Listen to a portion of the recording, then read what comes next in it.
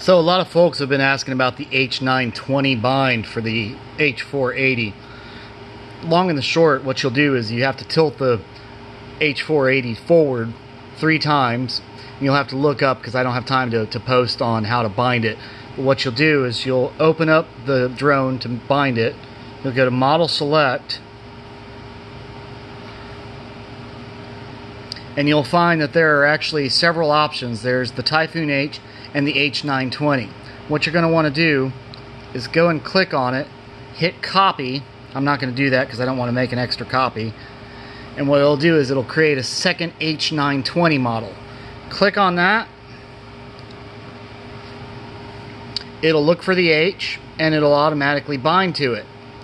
Now what'll happen, I'm going to stop. Oh, maybe shouldn't have done that. Anyway, I don't have my drone on, so it's not binding to anything. But long and the short, you'll notice the controls look exactly like the H480.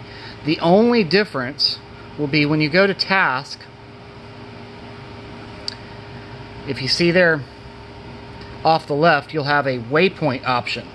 And you can click on this during flight, no problem. It'll give you a warning, but don't worry about it.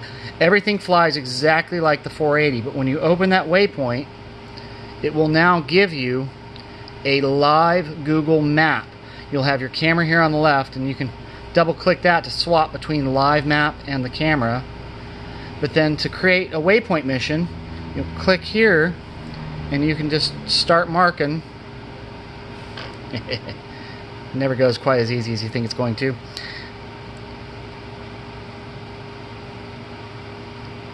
I'm not doing any particular pattern, but with the combined data, knowing what your flight path should be and your spacing, you can approximate it off of some of the other methods that Anderson has talked about.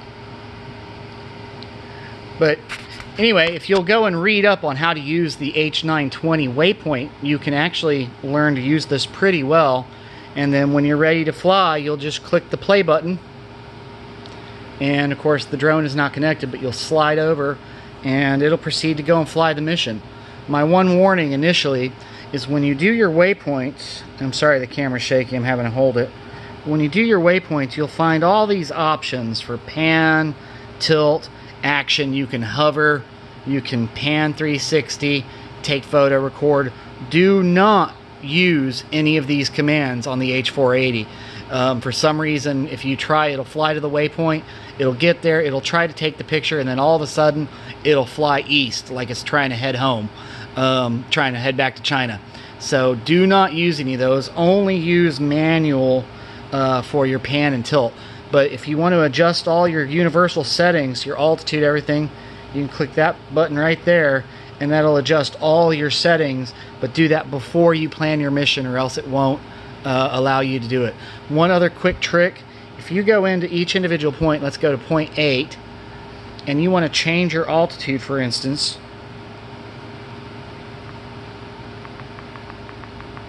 you have to scroll down, or you have to click yes to save. If you do not save it, it will go back to the default.